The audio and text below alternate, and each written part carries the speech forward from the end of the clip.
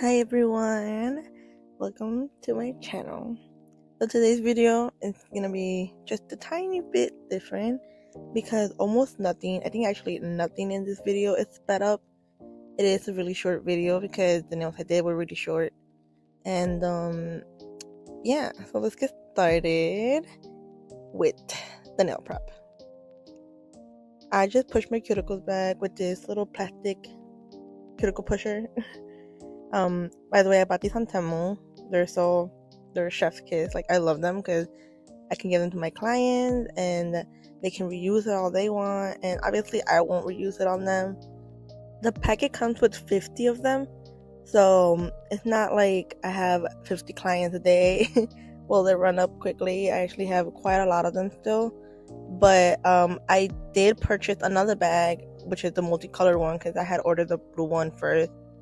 And now I have a lot of them. I have like probably around 80 left. And yeah, I do give them to them mostly because I like the little end, that part that is showing right now, where it has just the point so that they can actually pick underneath their nails, because sometimes, food gets stuck under there, or they just have something underneath their nails and they feel awkward, just like they can't pick at it. With this, they can, obviously being careful. But anyways, after pushing my cuticles, I went in with my cuticle bit so that I can clean up my nail plate and everything. And right here, you're going to see me use the sanding bit because I forgot that I had to do my cuticle first. And yeah, so right here is where I start with my cuticle cleaning. And I was trying out these new cleaning bits because I got a whole box of them on Temu as well, and I just want to see how well they worked and everything, and they did a pretty good job. I feel like Amazon's ones are still better. Not that they are bad at the job, it's just that it doesn't feel as good as the Amazon one. Like, it will get the job done if you're looking for something easy and cheap, but it does feel like after you use it the first time or the second time, it kind of just loses the grit it has. And I don't know if it's clogged or anything, but I cleaned them pretty good. I mean, I put it in alcohol with acetone, and then I rub it with my brush so that I can get everything from the little pores or whatever. And then I also sanitize them. And I've never had an issue with the Amazon one. Obviously, after a while, it does need to be replaced, like after a couple months. But after cleaning them, they always felt like new. And these, for some reason, it just wouldn't have the same grit no more.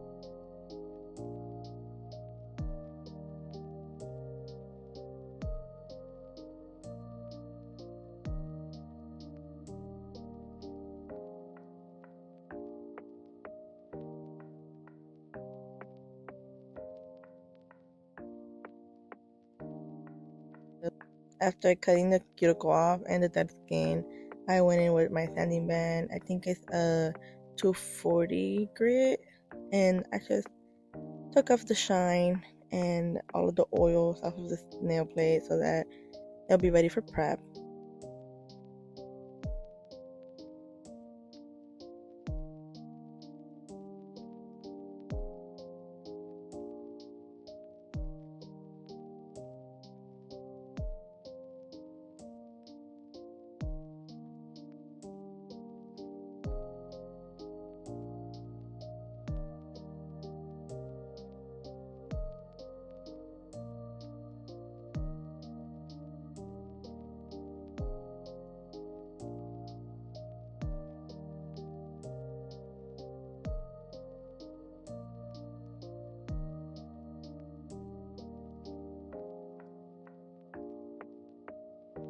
And right here, I just cleaned off the rest of the dust.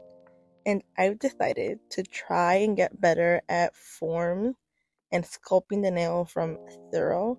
So this is what we're going to do in this video, which is also the reason why it's very short, because I did not like the process of sculpting. I feel like I need to show you guys a deeper video of me sculpting the nail, but I want to get better at it still. I do show you a whole finger, but I don't show you the whole hand because it was so time consuming, and I wanted you guys to actually see me work on the nail, like from beginning to end, and see how I liked it or if I didn't like it and all of that. And I want to show you the process of me fixing the form to my nail.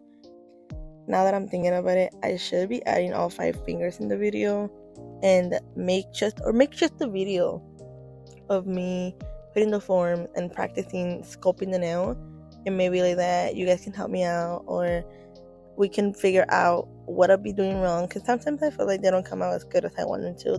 They come out too bulky, and I spend so much time filing. I know it also depends on practice, but I hardly practice.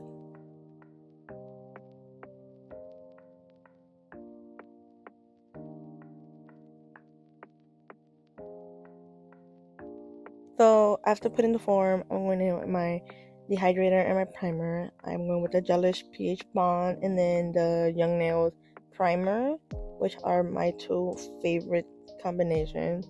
They make my nails last, not only mine, but my clients' nails last up to 3 weeks, 4 weeks maybe. Sometimes they'll be coming in for a fill, and they have all of the nails really beautiful, minimal lifting. And then there's also some who come with like already falling nails or whatever after the 3 weeks. I mean, it's understandable. We work hard, we do things every day with our hands, and sometimes it just depends on the person, because what works for one person may not work for another.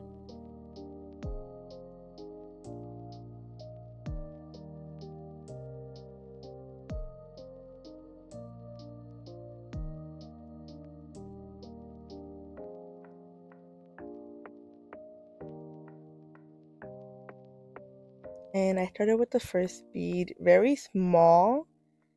I was scared. I didn't know how to work from it. Like, I know I wanted them short because of work, but I didn't know how short to make them. And when I did it the first time, I made them too short. And you're gonna see me later add the form again and sculpt a little bit more of it, because I did not like how short it was. You could barely tell I had nails on, but I also didn't want them that long.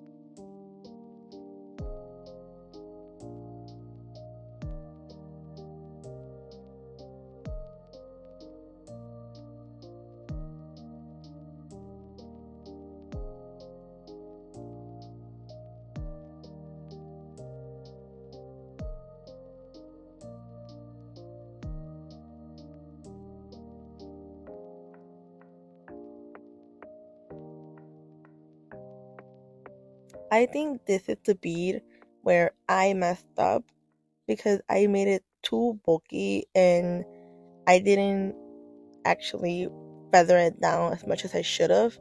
I just left it there and took my time on it, which some acrylic dries really quick. And I feel like this was my problem with this one, because although you can see it gets better, I had to put a lot of pressure to wipe it down, so that, not wipe it down, but pat it down so that it won't stay there dried, but it still became way too bulky, and that's when I didn't like it.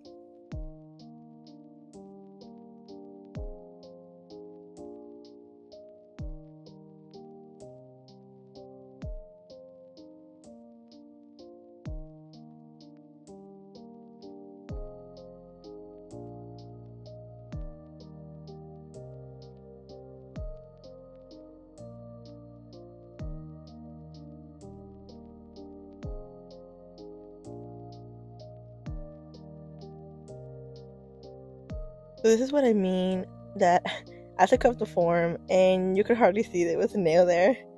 It was too short and too fat, and I just wanted more of it. So I just put the form back on and did another 2 beads, I think.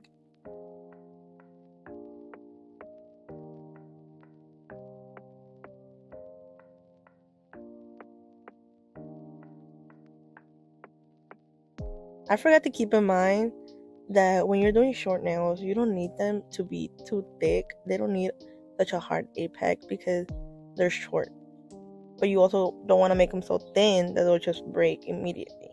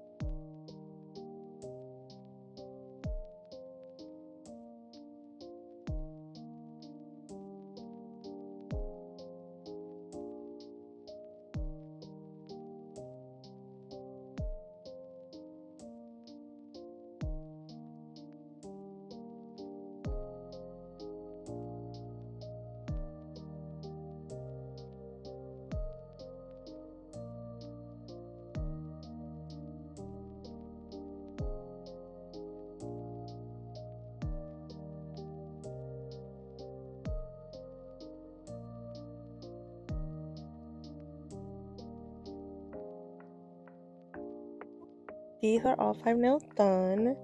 You can see how you could tell there's some nail, but it's not super long. And I still gotta file it down, so they're gonna become a little bit shorter. That's why I wanted the thumb to have a little bit more nail, so that when I file it down, there'll be something left.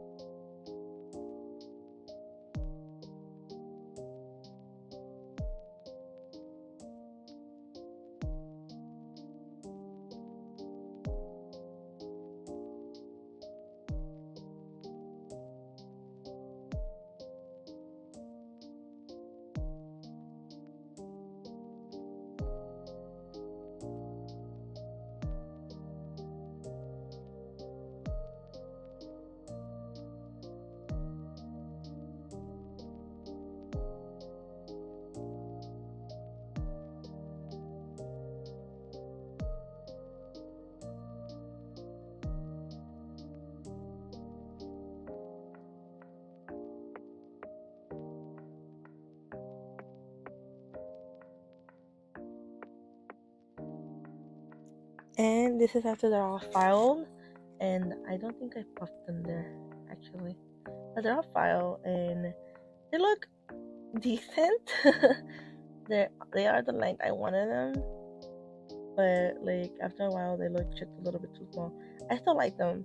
I really, really did like the length of these because I was able to work with them, and they felt very normal as if they were my own nail, and I really liked it. The design was very simple. I ended up just adding pretty flowers on it, or those pre-made flowers, the plastic ones.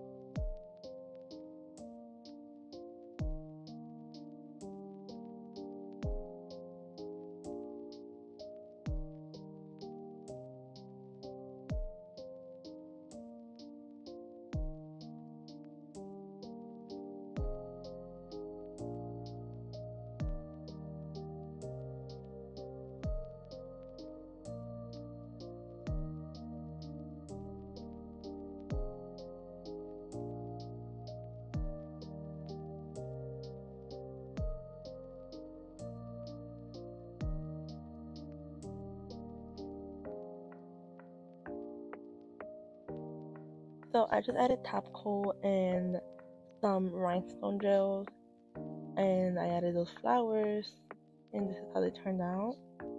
Again, I really like them. They look very elegant and small and cute. Alright, you guys, and this is the end of the video. I hope you guys liked it, and give it a like, subscribe, and I hope I post another video soon. Bye, guys.